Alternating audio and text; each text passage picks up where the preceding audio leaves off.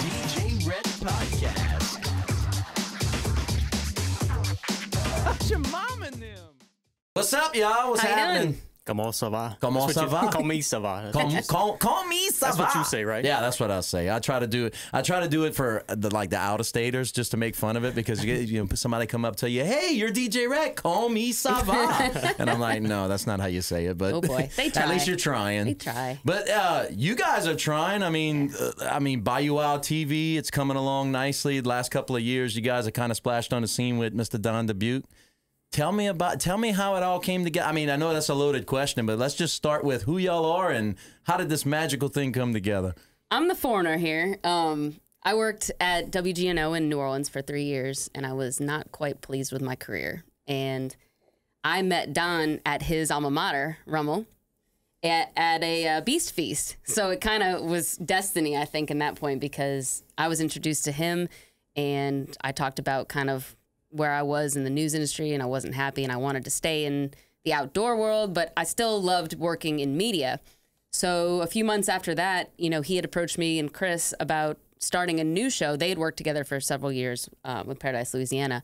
And over the course of the next 6 months, we just brainstormed and came up with an idea to do something a little different than a typical hunting, fishing show that's pushing products and ranches and wherever. Techniques and Yeah, not just the your nuts how and to, bolts, where to. you know, it's not the nuts and bolts of the outdoors. Right. which And I is- mean, that's what I like about the show is because it relates to so many people. You don't really take it serious, but you do take it serious. You know what I'm saying? And I think people can relate to that. They kind of like, they're a little bit more open-minded to be like, hey, I'm not really an outdoorsman. Right. But these people are just like me. You know what I'm saying? They're not like all like, yeah, on this episode, we're going to go out and shoot that. You know, like Yeah.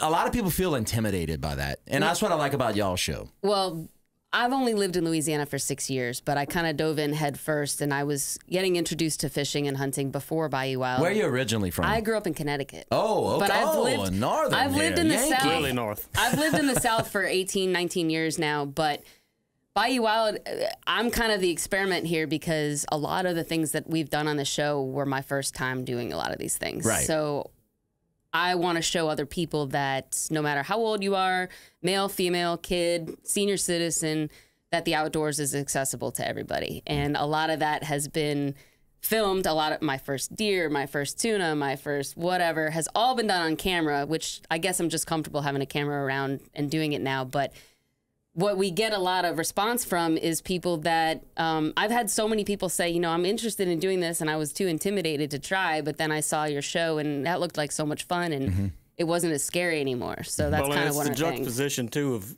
Don's done it all. He's Right. been in it for Right. decades. Right. So to see the difference of her, who's experiencing a lot of this for the first time, and his experience of doing it his whole life, it's really cool to see that come together. Now, for those who don't know who Don Dubuque is, he's kind of like a little outdoor sportsman legend around here, Yeah. kind of a local bayou guy.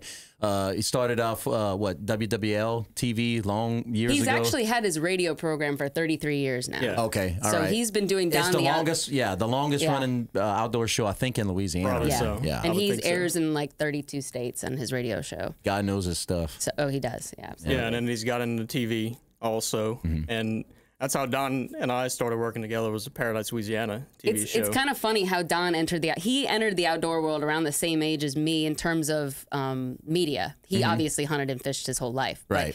He was unhappy in a career field and middle age, had 3 children. He took a huge leap of faith and started doing radio first, and then that graduated to television. So I feel like we have a lot of commonalities. Right. I'm like his next generation of what he did. So it's been really fun working with him and Chris. I mean, we feel like family. We're all totally different, but we all bring a different piece to it. And people are surprised that I'm so new to all this stuff, but I just can't see myself not outside anymore. Right. Now, so did it start at an early age, your love for the outdoors in Connecticut? Yeah, I mean, my what is love- in Connecticut well, that you can shoot and eat with rice? I didn't do the hunting. I did fish as a kid. My dad had an offshore boat, but I took a really long hiatus from that for years. I was always an outdoors person. I was a huge surfer. I always lived on the coast, so I always was near the ocean.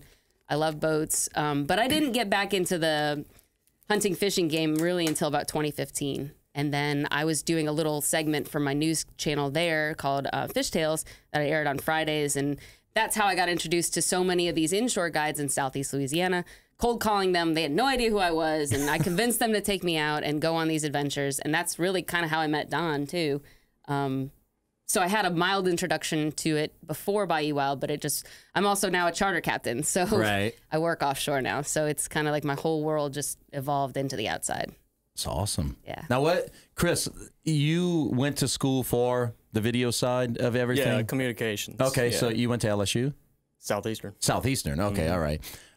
No, you do some stuff for LSU though, right? I do work for SEC Network and the SEC Network. Yeah. That's where I got the confusion from. Okay, so cool. So you love working with cameras, imagery, all of that your whole life. Yeah, kind of like what me. I mean, I love doing talked that. about this before. Right. It seems like as early as I could, I was taking mom and dad's big VHS video camera and putting it on my shoulder and doing fun stuff around the house with it. Yeah. And it wasn't until like my second year of college that I realized, wait, you can make a career out of this. And What is that? What does that mean? He's the best, y'all. He's the best. I mean, camera work is great. And the degree is more journalism. You know, Right. they don't teach you really production in schools. No, I think that the production value is just a knack that somebody naturally has, and I think that's why it's like kind of like a marriage made in heaven, a little match. All of you guys kind of coming together. We would be nowhere without Chris. Chris does not get near the accolades he should, because if you've seen any of the videos he's produced, whether a teaser, a full episode, an outtake of, a little extra for YouTube, the camera work blows my mind every time. I mean, I text him after I see a show and I'm just like, where did you get that idea? I don't know either. Yeah. Well, we had talked about one of the challenges in our field in general is that it's hard to set yourself apart when everyone's got a camera now. Right. And everyone thinks that they're a camera person. Yes. And you have to take it to another level. You have to have the ability to tell a story. Yes. With a camera. Right. Not only just narration and not only, the subject matter of what you're doing, you have to figure out, well, okay, when I get out there, yes, we're fishing, but how can I make it interesting? Because if you just put the camera on and film someone fishing, it's not going to hold someone's attention. You have to story tell, and it not only has to do with the content, it has to do with the imagery. Like you have to. So I know you probably rack your brains because I do. When I'm out there, I'm like, okay, what kind of shot can I get? Because I see It's the last time. Yeah, it it is. I mean, you constantly have to be thinking. People, you probably hear it too. You're so lucky you hunt and fish for a living. Yeah.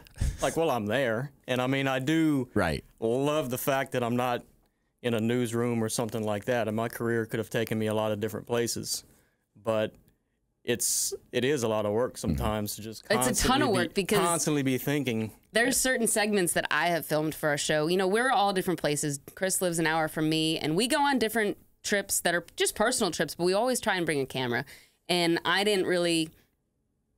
used to do some camera work for my news stations, but I didn't fully appreciate how much time goes into it until I brought a camera on a trip and tried to film as much stuff. And my brain is just constantly going like, tight shot, wide shot, narrow shot, moving shot. What am I missing? And I might think I have enough video, and it's nowhere near what he needs. So he is constantly got the gears turning. That's Never enough. Well, and we were talking about that when we went film out there. A lot of people, when they call you, hey, I want to do a little minute project, whatever, little minute thing to put on social media. Okay, you quote them, and they're like, ow, what, and you're like, no, that's how much it costs. And then they don't realize that for 1 minute of content, you really need like 4 or 5 hours of filming. Tons of video. You know what I'm saying? It's not just turning the camera on. You can never have too much. Yeah, exactly. So I know you rack your brains for that. And then you edit also. Yes. So not only are you out there in the field and you're thinking about different shots, but your brain's already thinking of how these shots going to work together. Right. You're sort of pre-editing what you're doing while you're doing We've put cameras in the air. We've put cameras underwater. And I'm not just talking 2 feet underwater. We've literally attached cameras to people swimming down 2 oil rigs. I mean, there's no limits for what you can do. Well, and then sometimes you have ideas that don't work out. I'll put a lot of thought into, this would be really cool. And you take the effort to make the shot work. Right. And you go and look at it like, and it's not really going to work on TV. Yeah, and you just trash it. You hit delete, and you might never see it again. Exactly. Nobody knew this existed. Did I see that scene? It was a little promo or something, a little teaser for season 6, and it was somebody going down So that's a GoPro you put on them? That was probably a GoPro. Oh, that was me at the Springs, probably. Yeah, somebody. It looked like diving. a rig with barnacles. Oh. It was Yeah. blue and Yeah. it was going down. Oh, that was actually something I had shot several years ago. I'm a free diver, so Okay. when the water's clear, I would tell my friends to put a camera on. But some of the best video I think we've gotten that's really pushed us to another level has been Chris's drone footage. I mean, we have gotten we love our whales in drone. Alaska. I mean, just birds, in Stuttgart, like just incredible stuff. There's so many different things you could do with a drone. I mean, back in the day, you have to pay $10,000 and a permit to get a Right. helicopter up Right. in the air to get the perfect scene you wanted. Nowadays, I mean, you just send the drone up and Just make sure you're not in a no-fly zone. yeah. If you don't want to, don't fly in a no-fly zone. You got to And get make sure the you know proper the stuff. laws when it comes to nature. Well, there's nothing that will bust your bubble more in production whenever you thinking you're going to a location, you're ready to use a drone, Then you and you can't. send it up, and you're in a no-fly zone. Yeah, Or exactly. you're in a restricted area or whatever. I run Exactly. into that a I'll lot, never especially forget. in Louisiana. There's airports all over the Everywhere. coast. in One of the Louisiana, so you funniest run drone into a lot. situations, I got to tell this anecdote. We were in Homer, Alaska 2 years ago. And I mean, if you've ever been to Alaska, everything's a postcard there. Like, It's Right. beautiful. And we're eating lunch after a fishing trip. Chris puts his drone up, as he always does. And, if we don't know where Chris is, we're like, oh, he's flying the drone. I mean, and Walking around with a camera somewhere. Yeah. So he's in the parking lot with the drone, and he's flying it around, and he's taking a little longer than he normally does. And I walk up to him, I was like, everything okay? He goes, I can't find my drone. He flew it so far away, he didn't know where it was. Because he got carried away looking at the mountains Yeah, and the I'm gonna scenery. go And you look at can't this, really I'm hit gonna go look at home this. because Yeah. it's too far away. Yeah. Or like, yeah. Yeah, he this got it was- back. It's not nearly as advanced as the one I have now. This was the Okay, early alright. days, but it was. I can't find my drone. I mean, and like she said, everything is so scenic. Right. So I'm flying around. I'm like, oh, that goes cool. I'm going to go fly and look at that. Gonna go look at this. But then everything really looks the same. Like, when you're starting to absolutely. scan, and then you're like, I don't know where I am. You're like, where is the drone? And then it at? was far enough away to where I couldn't hear it. You couldn't Right. see it or hear it. So. And then I just kept going in circles trying to figure out, all right, what's a building around me that I can, or a boat That next to me seagull that I looks can- like the other seagull, so don't look at that And then while seagull. you're doing we're at a marina with 1,000 boats at it. They all look the same from Right. a couple hundred feet in the air. Yeah, and you add it, you're trying to hurry up and land it, and it's boop, you better land in 5 minutes or the Yep, battery's going gonna die. It did come back. Yeah. Luckily. It came back. Awesome. Yeah, because, man, that makes me nervous. The first time I ever flew a drone, it was one of the GoPro like ones. this. Oh, Try yeah. flying one in the Gulf It was when the you're trying to Corma- land it on a Oh, boat. man. I was nervous just flying it in my backyard. Yep. I'm going to hit my house. I'm going to Yep. hit my house. But, yes, it does really get amazing drone scenes. Like, one of the scenes that I saw, there was a film producer on, I forgot his name, it's escaping me, but he's got like 4 million subscribers, and he kind of does the fishing thing too. Well, he made a little movie a couple of weeks ago, and he posted it. He came down and he fished in Cocodrie, and they had this drone shot. It was coming down, it was right on top of the boat, and you can see the redfish in the water, Yeah. and he throws it, and the guy running the drone is telling him, hey, all right, just move a little bit this way, move a little bit to the right, and you can see the redfish Yeah. come up, boom, get it. Dude, it was one of the most beautiful shots I've ever seen in my life. Actually, It seeing gives the redfish you another coming angle up. that you just can't get on. Man, yeah, it's just, and it's beautiful too. Mm-hmm. So, but talking about the show, what's the weirdest thing? One of the weirdest things that's ever happened to y'all on the show, or one of the most interesting characters you brought on the show. Now, I went on the show a couple of, but I'm sure y'all had some way more interesting I characters. can think of than a me. few characters. One that jumps out at me is Chef Philippe Parola. He is a He's a French character. chef, and he is very memorable. His whole mantra is, if you can't beat it, eat it. And what that means is he specializes in taking invasive species and finding ways to market them. Trying to commercialize it as a marketable food source. He's Okay. obsessed with Asian carp, the flying fish. The flying fish that come out jumps the wall, yeah. Yeah. And so we went out, and he wanted to show us how bad they were. And we went out on a boat Are with they him. invasive to Extremely. like a Absolutely, like a yeah. Nutra? Yeah. Yes, Yeah. and he is just, if you've seen any of the shows with him, you'll know who I'm talking about, because he cooked a nutria on the show, he cooked a carp on the show, but he's extremely passionate, and he's, got this accent, and he's Very just... strong Parisian French, not Cajun French, Oh, but okay. Yes. Parisian Yeah, French. he's accent. French, but everybody who knows him, Je ne sais pas c'est quoi le menu. he A little bit Plus. plus. he's got a great idea too. I mean, it's just very hard to market because of the whole FDA regulations and that sort of thing. Yeah. But we went out and filmed with him on a boat where we were zapping the carp, meaning sticking the electronic stuff in the water to make them jump. And Right. one of them jumped in the boat and hit me while I was recording with the camera. That's a 30-pound fish. I mean, Yeah. you've seen those YouTube videos. I've where- heard people get knocked out. Oh yeah. Yeah. And that was pretty funny. Who do you have?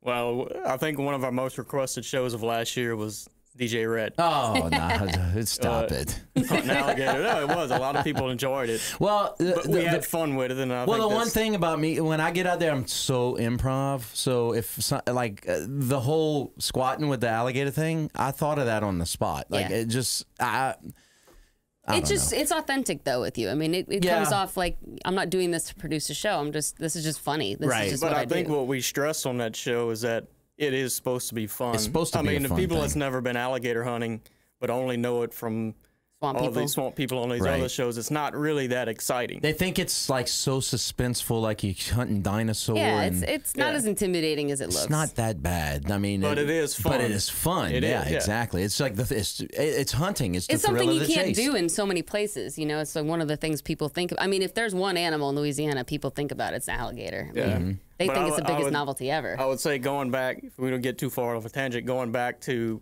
one of the craziest characters, we had Big Frida. Yes. Oh, on Bayou yeah. Wild. And unfortunately, We Martha weren't and I able to be weren't there able that to be day. there. It was Don with his WWL camera guy. Oh, okay, all right. 'cause Well, it was- yeah, I think I saw that because Sheba Turk, I think, Sheba was Turk, there yeah, too. she helped coordinate it because she was doing a series for her WWL morning where she takes New Orleans people and puts them in an awkward situation Oh, or something. okay. So she So that reached was out the to us and awkwardness. said, "I want to put Big Frida in an outdoor situation." So we start racking our brains and said, "Garfish? Why not a garfish? Right. Big Craziest garfish." looking thing Where ever. was that? Because them garfish is Slidell. like you look like you could just grab them out the water. I mean, it's Yeah, crazy. It An was undisclosed location. undisclosed neighborhood location. Oh, okay, all right. Yeah, One more I know those person- spots. That wasn't, so over the top. That's a favorite of mine. His name is Dutch Prager. He is 96 years old as of December, and he is the founder of the New Orleans Big Game Fishing Club. This man was catching marlin and tuna before it was cool. I mean, 7 miles out of South Pass. So he founded the fishing club that's still there in Venice today. And he's known, we call him the man of the marsh because he, in his later years, he hasn't been offshore in 20 years, but he pioneered offshore fishing in Louisiana and then transitioned in his later life to marsh fishing. And he's very good friends with Captain Mike Gallo, who Angling Adventures of Louisiana. And we got to go in the marsh with him at 95 years old, and he is just a gem. I mean, he is so sharp and he's 96 years old, and we went 2 hours away in a 26-foot boat and caught redfish with him. And that was a memory, like, I feel blessed to have met him. So he's one of my favorite characters, too. Yeah, and to hear him talking about, just his entire life of fishing, it's pretty impactful. I love those stories. The old people just How sit many down and tell you generations are in 96 years, you know? Right, You think right. about that. I don't know. South Louisiana, you squeeze a few Quite of a them few, in there. yeah. It depends on where you're at, what town you're in. Legally or illegally, I don't know. But yeah, no, I've heard of families having like 6, 7 generations. Like, it's kind of weird, but that's what we do down here. We love That's each why other. you start naming them T and Little T and all that other stuff. You run out of Everybody's names. T and Trey, and everybody's the same. But The so Bayou Wild. When did y'all? What was the first episode? When did y'all start? What year did it start? We technically started filming in 2017, but it 17. didn't premiere until 2018. Okay. We filmed our first episode a week before my birthday in December 2017 in Mississippi. What an awesome trip that was. We went to the Sanctuary Lodge in Mississippi, in Woodville. I had never killed a deer. And we spent, 2 days hunting, trying to find the right one. And on the last day we were there, after we successfully did that, and caught me crying on camera. Hi-yow! Oh, yeah. Oh, talk about, I'd never had more of a nervous moment with a camera in was my tense. face. It took me like 7 minutes to shoot this deer. Now look, I've never shot a deer before. I was terrified. I've always gone to, I've gone to the deer camp and sit down and just, it's just, But it's I not got to for have, me. I got Chris and understand it, Don but- with me, so that was cool. We were all together for that Right. moment. That was And- really our first So it time really, doing Yeah. so y'all really get Yeah. nervous, like, because I'm not going to experience that. I Well, don't think of I could added do that. pressure. I mean, most people in Louisiana, not most, but hunters, people that hunt here were probably 9, 10 years old when they did this, and I was 32 or something. So, Right. and then I have a camera crew with me. And, Camera crew. So And the it And pressure it was the Mounts. last hunt. It was the last hunt of the trip. It was dusk. You got to get it now. It's like, you better do this. Don't mess it up. Crunch time. And then the coolest part of that, we never in a million years would have predicted this to happen. And that's ironic because I'm a meteorologist, or I was by trade. But on our last morning there, you'll remember this weekend because it was 2017 December when it snowed. Yep. I remember that. I have some video We woke of that. up in Woodville to 5 inches of snow on the ground. Wow. Yeah, we just had a little bit on the ground though. But it was a big deal. That's about it. But the further north you went in Louisiana, Right. and even in southeast Louisiana, there was accumulation, and that was, we got to film a Christmas, you know, outro. Episode, yeah, in Outro. Louisiana. So what a pilot episode, right? Yeah, I mean, Right, how, you right. set First the bar deer there. on camera to Snow. the bitter end, and then we get a snow. Yeah. It happens once every 10 years, and we got it. Yeah. That was a good That was like a good kickoff. a good message. Now, not for the- everything has worked that well. No. We've had years No. where we're like, God, we should just leave the camera at home. Look, and I mean, we do the Y'all Catching Show. We've only got like 6 episodes, so I can understand. You guys, how many episodes y'all going on? 103. Yeah, we're at? okay. That blows my mind because I know how much went into the 6 episodes we do. So you guys, I mean, I know the troubles you could run into. I mean, tell me a nightmare story of a camera that you filmed all day and probably didn't get the footage when you're done. The first alligator hunt we did, we had some problems. Yeah, the first alligator hunt we did, it rained the entire time, and I didn't bring a raincoat for the camera. So I have a garbage bag wrapped around the camera trying to film as much as I can and Guess not what get it wet. happened? Well, Right. it gets wet enough to where it's not working. Oh, and then we did a shrimping excursion. Oh, yeah, that was a There's a wet guy one. in around the Hopedale area that takes people on shrimping excursions. Biblical rains on this trip. It tremendous downpour. I mean, it was beautiful morning. We rode out, pretty sunrise, slow boat ride. When it's time to pull in the shrimp nets in, Get out of the torrential cover. downpour, and I'm standing in like a little bitty corner of the boat trying not to get the camera wet. Well, it Right. gets so wet it stops working. Stops working. Can I tell the So I story? resort to a GoPro to film most of that Yeah, episode. You gotta it do came what out you gotta good. do. It was good. Can I tell the story about the squirrel hunt? Go for it. This Why not? Because it's so great, and you're such a professional. We went to Luling. We were just up the road, and we went on a squirrel hunt with dogs. And it's wet, you know, swampy, kind of 2 inches of water. Walk around in your mud boots, and we're towards the tail end of the hunt. We're hunting with dogs.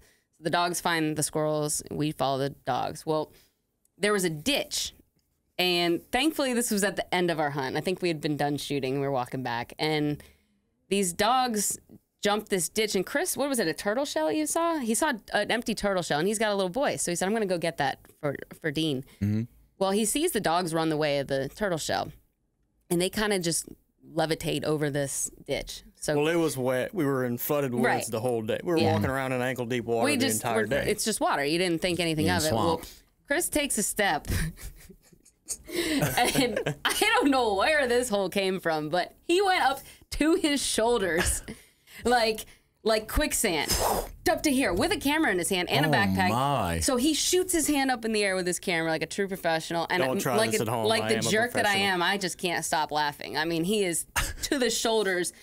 You know, what's the Stand By Me with the leeches? You know, Oh, that's yeah, all I could yeah. think about. And he's up to his shoulders Camera in in the mud. hair in the air with one hand and treading the water with Yeah. the other hand, just Oh, keep my, myself man. afloat. My That stomach must be hurt. scary, huh? Like, He was also being the true professional that he is. He had to change of clothes in his car. So. oh man, no, But- I would. I got kids. You got to keep changing Oh. clothes. I got kids too, but I don't do that. But yours That's- are a little more grown. I still had a baby at the time. Oh, I was gotcha. like Father of the Year. Oh yeah, here. you got for those. Yeah. that happens all the time. It was. So how you got out? I sort of swam Take the out. camera! Yeah. Pulled Somebody himself grabbed out. the camera, but see, Don had a smaller camera in his other hand, and he didn't film me going in, but you hear all the commotion. Oh. Like he had it running, just kind of pointing at someone else. So you hear the get the camera, and then I'll never it was forget a great that. moment. It was. I bet you. It was fun. It was a better moment for me than. I bet you could probably make a whole season on blooper reels. Probably. We do. have a lot. Yeah. I mean, 'cause- End of year blooper reel every. oh man. Yeah, we didn't do it this past year or this past month. We usually in January have a get together with all of the captains and a lot of the people that we do shows with, and we have a blooper party. Unedited, kind of talk about what happened and stuff. Oh, it's a whole 30 minutes. of just unrestrained blooper party. We stuff just take that- all the bloopers, I put them together in a 25, 30-minute video, cuss words, everything else. And That's the best. The bloopers are probably the best part yeah, of the. and Yeah. you know, we have a for TV version of the bloopers, Right. but then we have an unedited version at this little private Yeah. party, and it's a Beep, lot beep. of fun. And unfortunately, we couldn't have it this past year because of COVID. because of the COVID. Oh man. Y'all about over this COVID crap? I've been over it. Yeah, man. And you know what? It's good. The stuff that you guys do is like you're in the outdoors, so it's kind of helped y'all. We are lucky that we still were able to do a lot, but we did end up we canceled more things than I thought we would have to. Unfortunately, we didn't get to go to Alaska this year. That was a huge bummer. We do that every summer, and there was a lot of trips that just didn't materialize because we didn't know what was going on. So, but the beauty of the outdoors is it is your safe spot. I mean, if you watch, I guess now's a good time to plug the premiere. The new season. Yeah, well, it's kind of what we Let's talk about reiterate. it. It's kind of what this new season is going to be about. Is we had a lot of trips in the last year that haven't aired yet. Right. But they kind of reiterate that the outdoors is it's a safe place. It's the place to be. A lot in of a time times like you're this. away from people. You're away from politics. You're away from social media. You're away from all this other stuff. It's your way to get out. Stress-free, safe It's a way to reset. Yeah. You know? Absolutely. I mean, I went. Like I said, I'm not I love to fish, hunting. I'll go, but I mean, I'm not like let's go to Academy and get the shells. I'm not like that. But I love just going out there, drinking your coffee, and you're at peace. Yeah. Like you don't hear. You turn the phone off. All you hear is the pecans in the background hitting the. You know what I'm saying? Like it's peaceful, and I guess that's why people say, "Oh, you're blessed to do what you do." But I mean. We are blessed, but there was a period back in April as a charter guide. We were really busy right before COVID, and then when COVID started, nobody could travel. That was the biggest thing. It was the travel restraints. Once the travel restrictions lessened and we were out of quarantine, the outdoors industry itself exploded. Right. I mean, if you look at different, not just Louisiana, but if you look at state fishing licenses, hunting licenses, the number of women getting outdoors. Just the outdoor industry Kids. just Yeah, exploded. I mean, everything, yeah. Because it was one place you could go where you weren't confined and you weren't thinking about it and you weren't, close to somebody that could get you sick. So or I mean, strangle your wife and kids. Exactly, sanity. How many divorces happened because of COVID? I mean, or babies. Well, I mean, I gotta admit. I got a little stronger, on our match. I mean, you can look at it both ways. It's gonna go one way or the other. It's gonna go one way or the other. And I actually look at it. I mean, I don't know if you guys look at it this way, but the pandemic was sort of a blessing. Like it was an eye opener. Yeah, in some ways. I mean, it was scary, but now that I look back on it, I mean, can you guys say that maybe the show or some of the ideas that y'all getting ready to come out, you thought during quarantine because there were some things that was just going through your mind that you don't usually think about because you're in isolation? You know what I'm saying? Yeah. For sure. A lot of the comedy things that I came up with was during quarantine. Because you got a lot of material. Had to. Right. I mean, I had a lot of videos that popped off during quarantine because I'm poking fun at the fact that we're trapped, and you're in your own little prison. And I think it popped off that way. And I think it's gonna rub off on an outdoor show like you guys have. To say, hey, you don't have to stay in a house. You can go enjoy the great outdoors. That few weeks back in March, April, I guess it was April, because we went from, in my fishing career, we went from a fantastic March, huge tunas, epic year. People were blowing off COVID. They didn't even care because the fishing was so good. But then April was kind of when it became scary and uncertain. And I literally was... The mental struggles that it put on people. Being an outdoors person, I feel like a feral cat when I'm locked inside. Right. Like I don't want to be indoors. And when I didn't have fishing and we didn't have things to film, I was literally depressed. I was unhappy. I was stressed. I was like, when is this going to end? Like, I can't sit inside and do adult coloring books all day. Right. I got to go do something. I get in my kayak and just go. Yeah. There's only so many DJ Rhett videos I can watch. Right. Before I gotta go outside and do something, right? I was telling the guys during the pandemic, I was out going outside and videoing like the ditch. And they were like, why are you doing that? And I'm like, because I'm so freaking bored. But I would just get the right angles and I'd get the light. And I was just like, and my wife's like, why are you videoing the ditch? I'm like, what else am I going to do? But I mean, I guess what I'm saying is that when I look at it as a blessing, you guys, me, we kind of got to hit the reset button and recharge and kind of look at things different and I guess expand on our craft is what I'm saying. One thing I did a lot of during COVID was cook. I did a lot of learned some new things. Well, yeah, I took ideas from people we'd met through our show because I didn't really know much about wild game aside from frying fish and blackening fish and baking fish and tried to take things from prior guests and practice. And what else am I going to do? I'm stuck inside. So, well, that's one thing I learned about, well, like watching Bayou Wild TV is y'all kind of went from an outdoor thing and then y'all kind of segueing into everybody how to prepare eats. it. Yeah, everybody eats. Yeah. So not everybody hunts and fishes. Everybody eats. Tell me about that. Like, y'all get local, reach out to local people? Yeah, something that we kind of decided right early on is that we wanted to work in cooking to, if not every episode, as many episodes as we could. And we usually try to do it to where we're cooking whatever fish or game that we have in that episode, but it doesn't always work out that way. Right.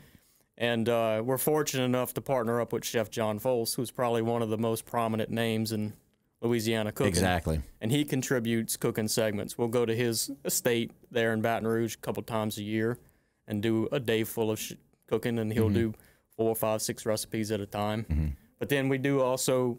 Don and Martha do some on their own. Some of my friends that we'll have friends of the show that want to do one, and what do you really see is everybody professional chefs. Anybody. Yeah, it's my mom's all done in one. between. My mom's done one because she wanted to do her mother, my grandmother's recipe. She said, "Oh, I got a good idea for Mother's Day."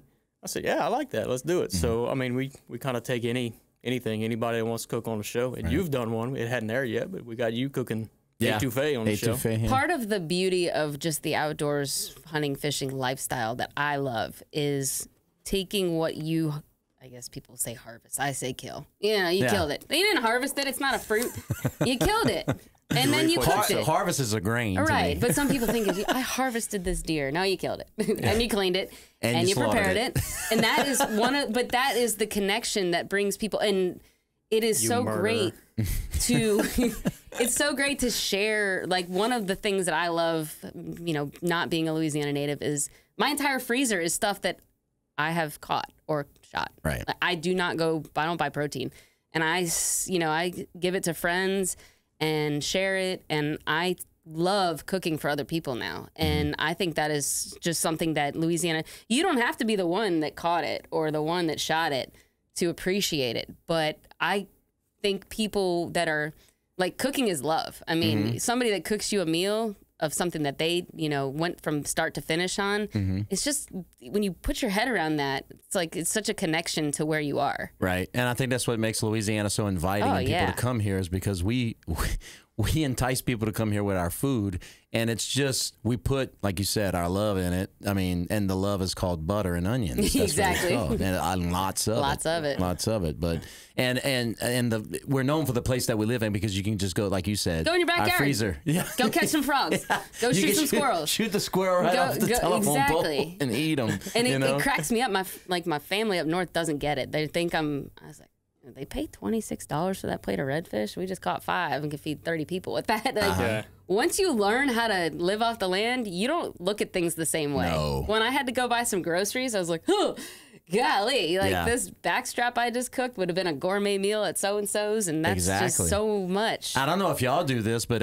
maybe every 2-3 months, we'll go through the freezer and we'll forget that we got the deer tamales in the back. Oh, yeah. We got the deer burritos or whatever we made, and we just have a freezer party. It's great. Yeah, those are fun. I don't know if people up north would ever have a freezer party.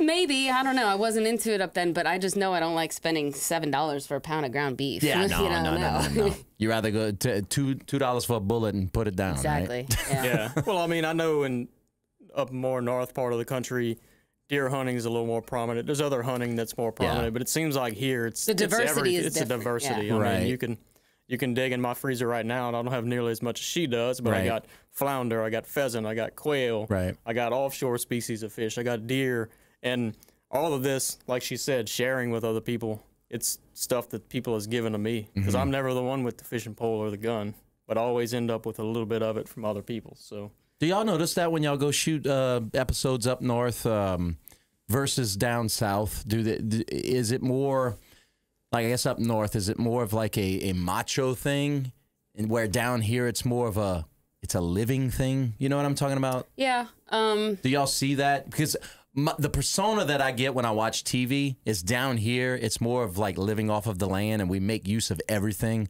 Like, we'll even take the alligator teeth and make jewelry out of it. Right. Whereas up north, it's more of like, look on my wall. You know what I'm saying? I don't know if it's just the imagery that every hunter that's a a true hunter is not just doing it to put a mount on the wall. So I think we we have more in common than people down here may think to other places. I mean, we do these Cajun invasion trips specifically to show folks from here that we're not that different. And, we go to South Dakota and they take their quail and their pheasant and their meals and they cook them for us. So I think we honestly have more in common than people would think. But we do have more of a diversity in terms of, like there's a lot of things people up there. But then again, we go to South Dakota and they eat something called cannibal, and it's literally raw meat that's seasoned. And it's like, people down here are like, whoa. It's like their version of hoghead cheese. Yeah, and you're kind of like, whoa. Or what they call that, fasishi or whatever, that fish that's kind of just... yeah. Sashimi? Sashimi. And, well, not sashimi. They call it something else, but it's just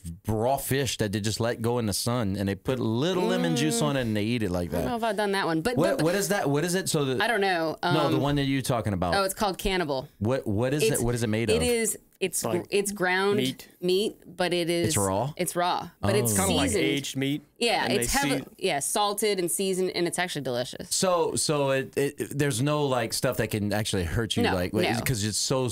It's just so aged cured, and salted I guess, and cured? Yeah, okay. Kind of like ceviche. I mean, everyone thinks ceviche. That's what I was saying. Yeah. Ceviche is delicious. People think it's raw, but it's cooked in the lemon juice. In the lemon juice, right. Yeah, it's technically the acids cook it. But basically...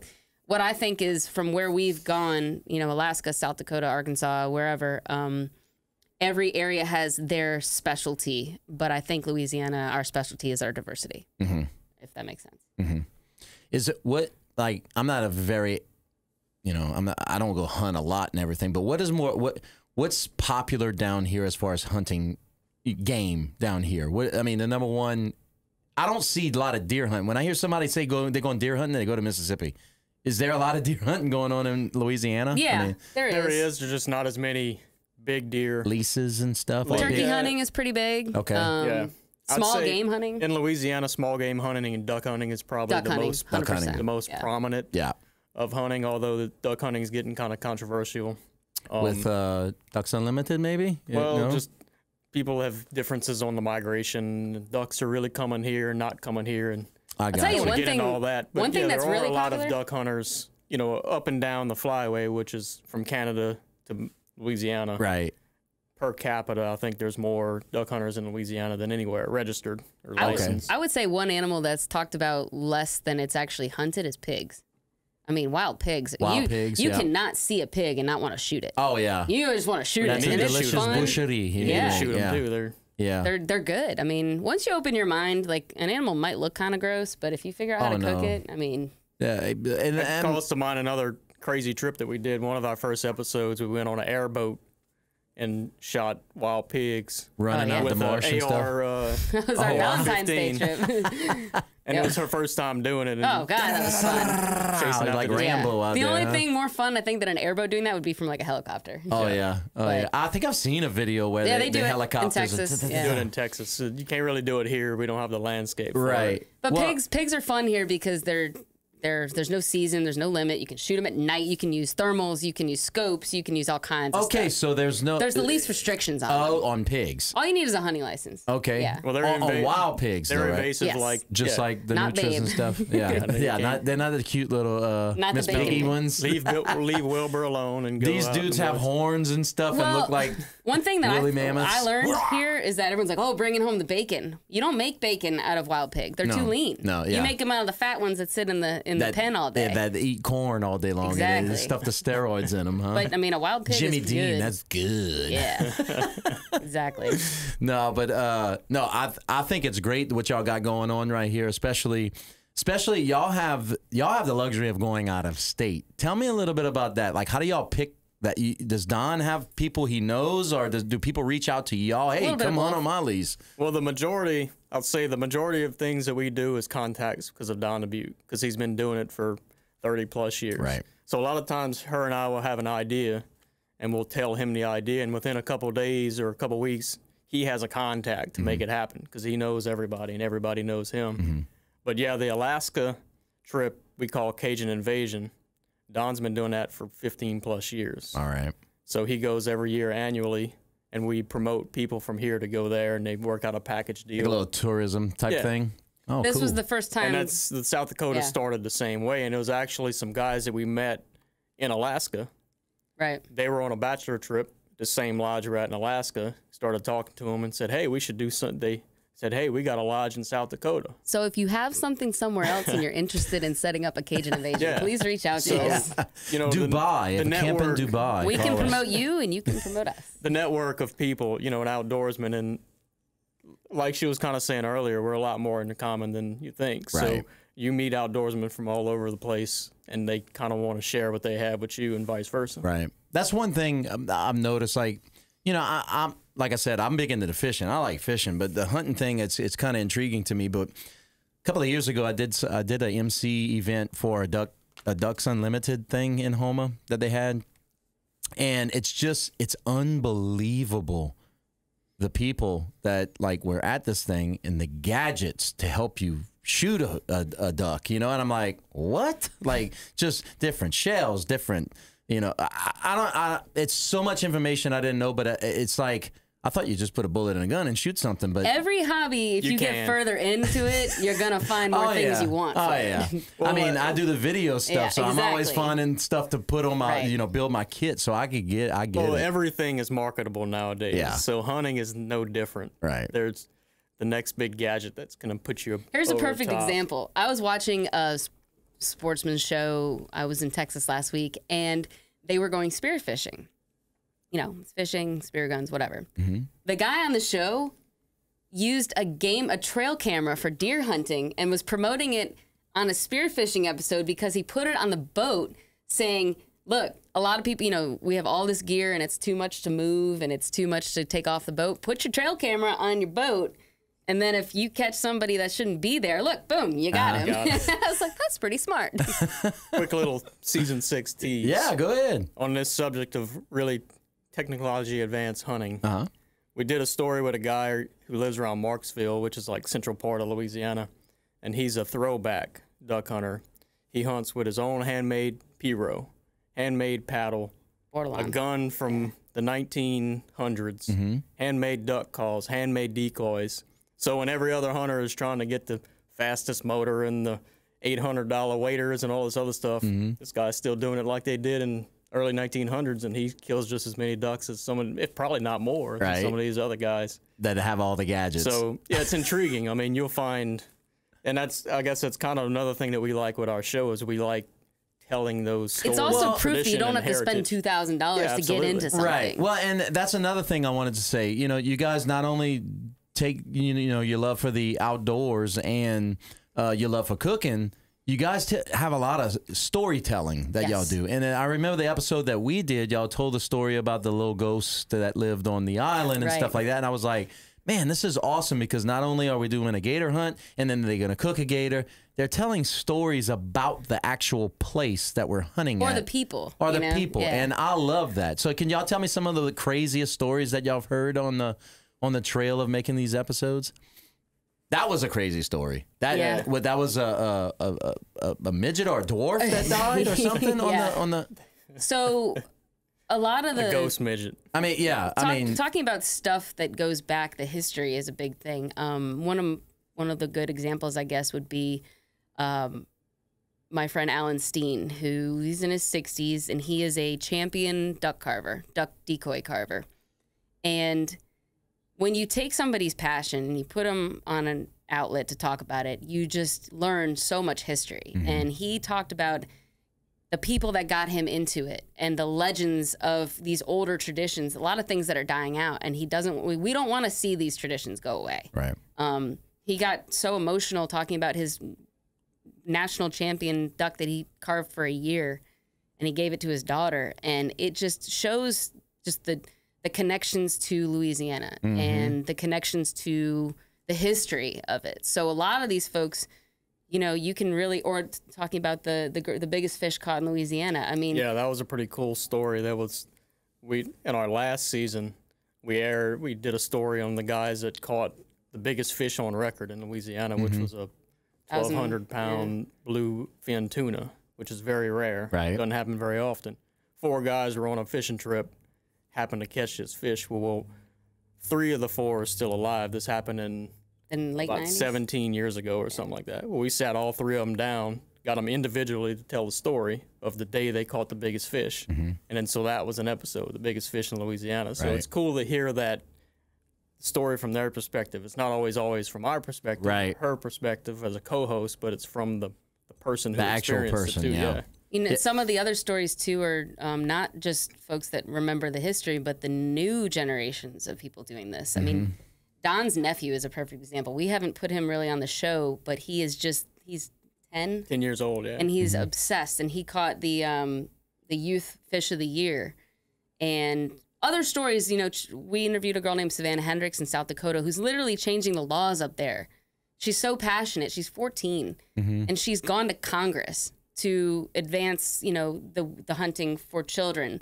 And, you know, conservation, all that stuff. Yeah. Extend the youth. That's awesome house, how the youth, like, and I would feel like episode stuff that y'all doing are teaching these kids all these stories and everything. One of our first episodes, we did a story with a boy from around Slidell, and his dad or stepdad was in the military. And he didn't have much chance to hunt, but he was into hunting. So we teamed up with some other hunters and brought him to a place where he can go kill his first deer.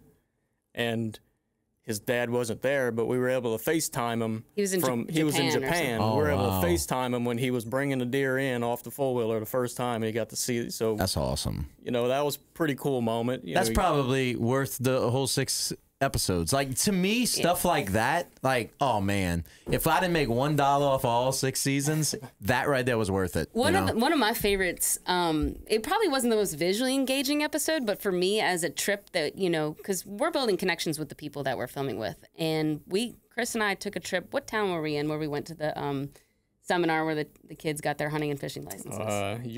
Eunice, little tiny town, little tiny community center. But the people there cared so much about the outdoors that, I mean, they had a packed house of kids from about 10 to 15, and they had us as a guest on what they were doing. You know, they were getting their hunter safety, they were acquiring their hunter safeties through these seminars where they were learning fish identification, hunter safety through wildlife and fisheries, how to tie knots. And it was just so much fun to see that they, you know, just the simple things that get you started, that there were so many kids that want to do it. And something that, I mean, I've lived a lot of places, but Louisiana is a state where just kids are ate up with the outdoors. There's so much to do. They love it. You know, and when there's nothing to do, there's so much to do. Yeah, you know exactly. And kids belong outside. And I think I learned this after however many month or so of quarantine. Yeah.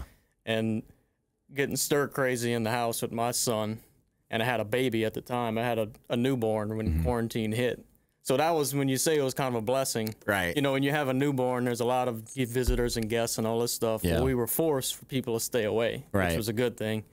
But I was running out of ideas of things to do with my 5-year-old to entertain him in this house. I mean, we did everything you can think of. Chalk draw, water balloon fight, but everything. So then when we were finally able to start doing things outside, and you realize how much more he enjoys the day and the time, and how much better a mood he was in when he gets to just go outside and be a kid and explore and play around in the dirt and all that other stuff. Definitely. This kid's paradise down here. I mean, right on the bayou side, boom, done.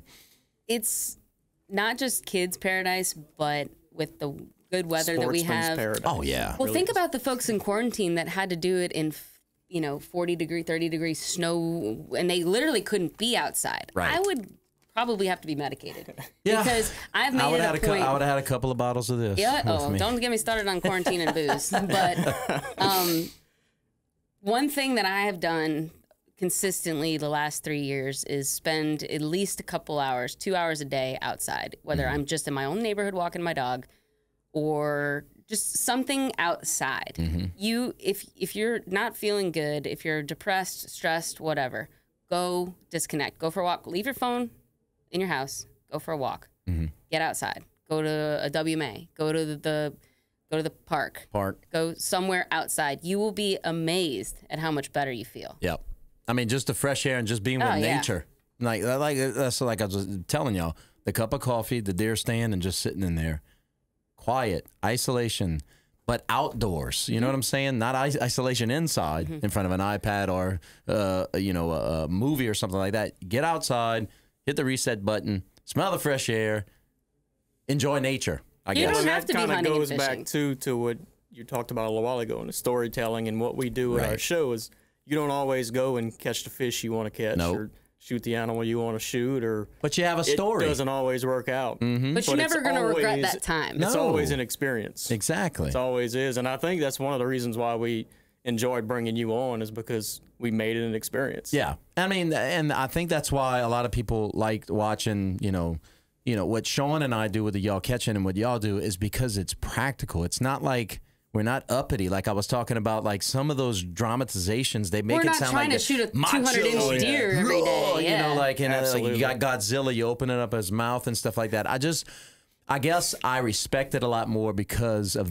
the total meaning behind it. You know what I'm saying? Like you guys are actually pushing stories, pushing, adventures and making a difference. Whereas you got some people that just, they just do it just to do it. I you think know? ultimately our goal is to let people know that it's accessible to everyone. Right. And you don't have to have the best access.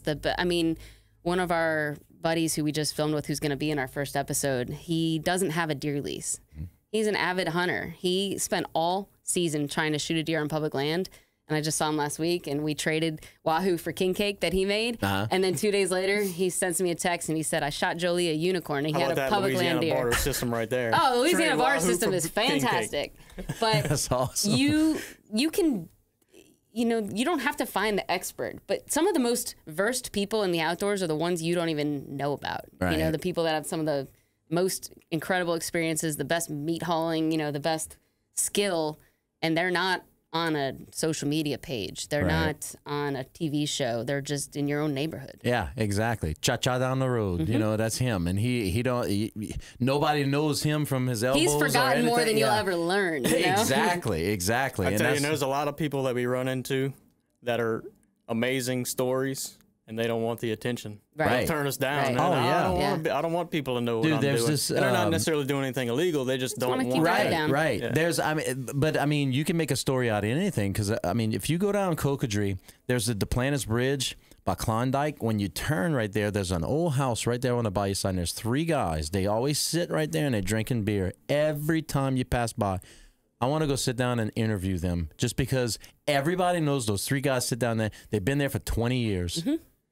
They got tank tops on, and then they got their 16-ounce Budweisers. They're not sitting there just to drink beer. No, they're getting it done. there's some There's a interesting spot. stories that are Yeah. going on They right solving there. the world's problems in that Exactly. little They done circle solved right it 20 years ago. Yeah. They just here still drinking, waiting for somebody to fix it.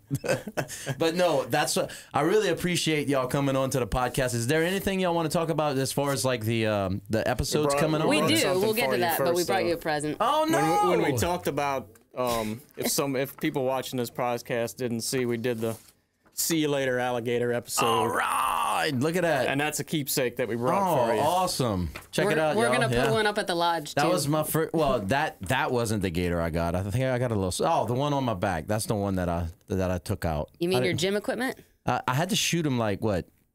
No, A I, bunch- a I few- shot him once, You and I shot him thought we once. got him, but then he kind of moved a little You bit. gotta And we hit the shot him sweet again. spot. Yeah. But this big one right here, I think y'all put 13 bullets in him. Oh, that guy had to I pew was pew like- him for a while. I was like, dude, we're gonna have to go back to That's academy and get some bullets. them Texas guys that were on the trip. Yeah, too. yeah, it was They a whole like bunch of slinging Texas lead. guys. Oh man, I like this, man. This is Yeah, awesome. So, so- which one we going on next? Nutri, you talked yes, about, huh? we are taking you nutria hunting. Hopefully in March. We're gonna look at calendars when Let's we finish do it. this. Let's But do we're it. gonna I'm take you stoked. I'm down ready to to go Venice. shoot some marsh rats. Oh, you it's know? so much fun. And Season you're gonna make a six- necklace out of his teeth, right? You Oh talked yeah, the big about that orange earlier. orange. Yep, Yep, yep. orange teeth. You're gonna definitely do that. But yeah, Nutra, no doubt. We gotta do that stuff. We gotta Season cook 6. it too. Season 6. When does it Airs- start? So Thursday. Well, it's Yeah, airing. tell- It's It'll- airing now. Okay, Yeah. well, tell everybody where they can find y'all. Now, first of all, y'all can find us on LCN, the Louisiana Right. Connection Your Network, channel. which is Cox 104 and Charter 150. Where else they can find y'all? A handful of other broadcast locations, but the easiest is YouTube. Right. Obviously, anybody watching this knows how to use the internet. Yeah. Yeah, Just, subscribe. go to and YouTube. if Bayou you Wild go on to Bayou YouTube, Wild Facebook, TV. and all that. Yeah. All the other typical places you find. Right. The cool thing about the internet, I mean, it is great that we're on local television, but YouTube, I mean, I've had people in the East Coast. I've had my dad's friend in South Africa watch it. It's the internet. It's the World Wide the Web. world, I mean, yeah. I'll have people from Germany texting, commenting on my stuff, and I'm like, that just blows my mind. Our main network is Cox Sports Television, and that airs in 17 different states. We air primarily on Thursday nights and Sunday nights at 7 p.m. They like us, thankfully. They rerun us a lot. But again, if you don't have these ETEL, Vision networks, LCN, WBRZ in Baton Rouge, Sunday mornings. WUPL in New Orleans, all of our other broadcast stations. I got you. Yeah, just go to your guide, type it in, and hit the DVR button, because sometimes they're random times. But YouTube, it's always there, and it'll always be every up. episode, every promo. Plus, lots of cool bonuses too. Yeah, So you can't put everything into a 30-minute show. There's a lot of cool stuff that we'll do extras on. Like, I just sent my dad. My dad's big into woodworking. And I just sent him the link that Chris made of Dale Bordelon, who was the guy he was talking about with the duck hunting and the pirogue. And he's talking about his paddle. The art of a paddle. You wouldn't think a paddle. Oh, there's an for art. a boat.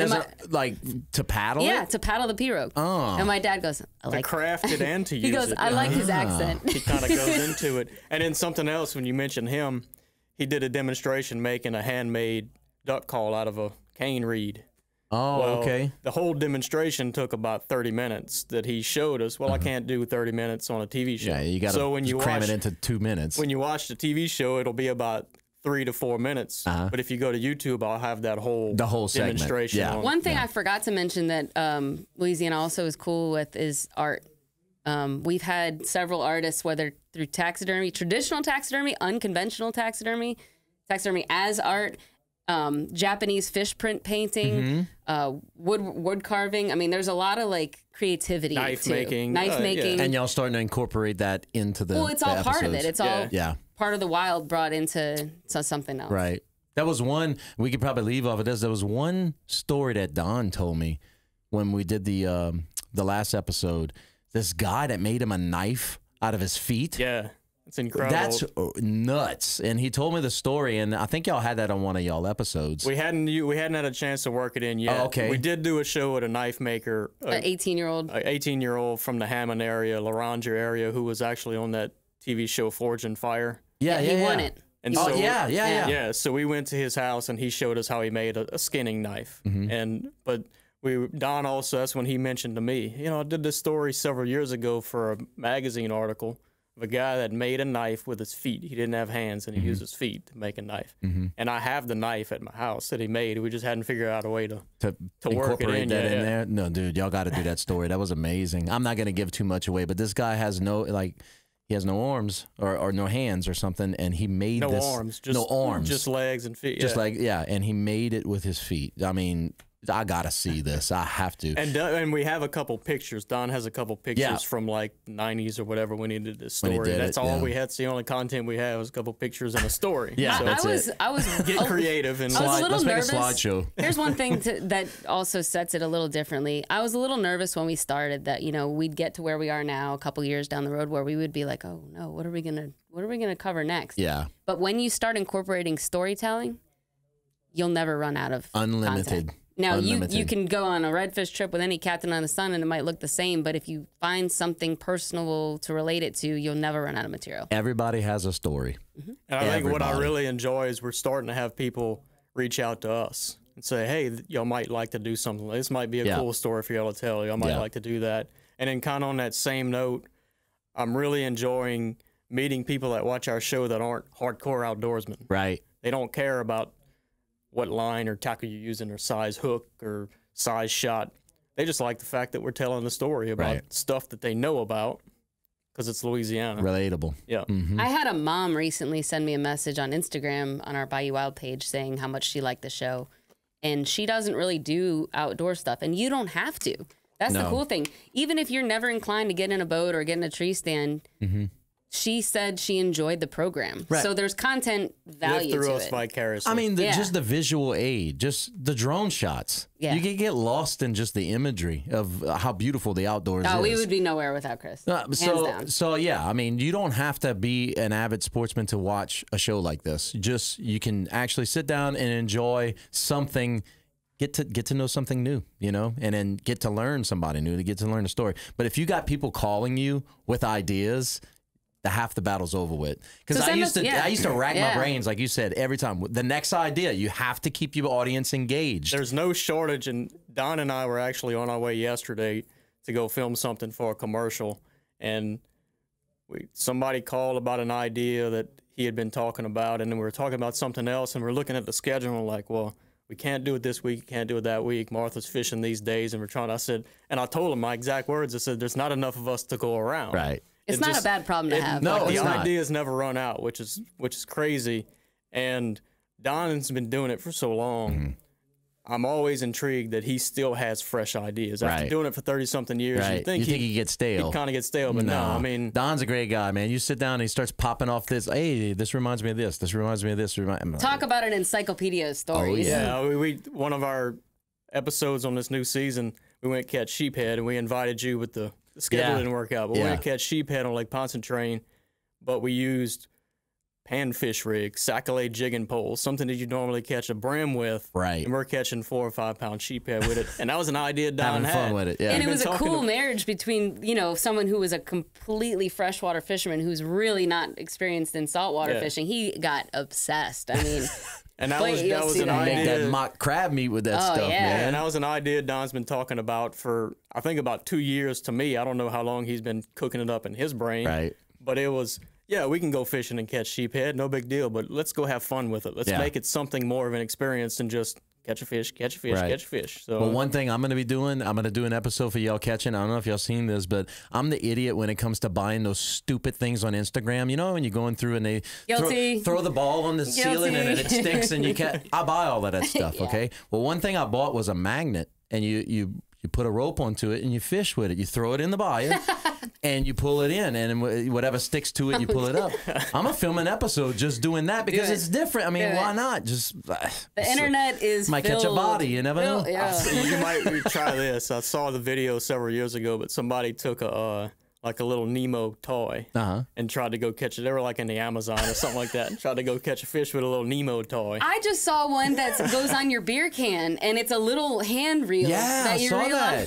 And I'm like, that's not that practical, but I know someone's going to buy it. Somebody, I bought it. I bought 2. Guilty. No, I mean, everybody, they got the little funnels that come out. Right? Yeah, you can. They got these little funnels that you get. It's a koozie, and it turns into a funnel. You poke a hole. I'm like, man, they real crazy with this, but. So if anybody's interested in working with us, we're always open to folks. You know, we obviously do advertising. That's kind of our bread and butter. And if you have a business or something, please reach out to us because we'd love to meet new people. And they can reach out to y'all on the YouTube, Facebook, all that stuff. Facebook and social media. Bayou Wild TV at gmail.com. Okay. But BayouWildTV.com. Yeah, we're always looking for folks to collaborate with and help us help you kind of deal. Got a crazy idea, like we're talking. We'll make it happen. Or if you want to advertise too. I mean, Chris is a masterful commercial producer, and all the advertisements that are on our show, this guy produce them. Yeah, I mean, since we've started, comes with the territory. We've been working with the same people. You have to. Louisiana Fish Fry, Double D Meat Products, the Propane and Gas Association. Like they've stayed with us, which is great. CCA, just. The list of our sponsors has been so wonderful. So if anybody's interested, please let us know. Awesome. Well, yeah, find Bayou Wild TV on Facebook, YouTube, and everywhere, local channels, right? Sunday, y'all said Sunday about 7 o'clock. Thursdays and Sundays. Thursdays and Sundays. Sundays on LCN, Louisiana Connection Network. That's the one that I'm on Cox 140 and Charter 150. And if you can't get to it on TV, just hit the subscribe button and you'll get notifications. Well, you hit the ding and you get the notification. So, well, I'd like to thank y'all for coming on the show been a blast. today. Thank you. It's awesome. And look, I'm ready to get $6 a tail. Yeah, right? All right. Let's go get the calendar. We'll go get the calendar. But thank y'all for watching the DJ Rhett podcast. We'll see y'all next time. Let's go. The DJ Rhett podcast. That's your mom and them.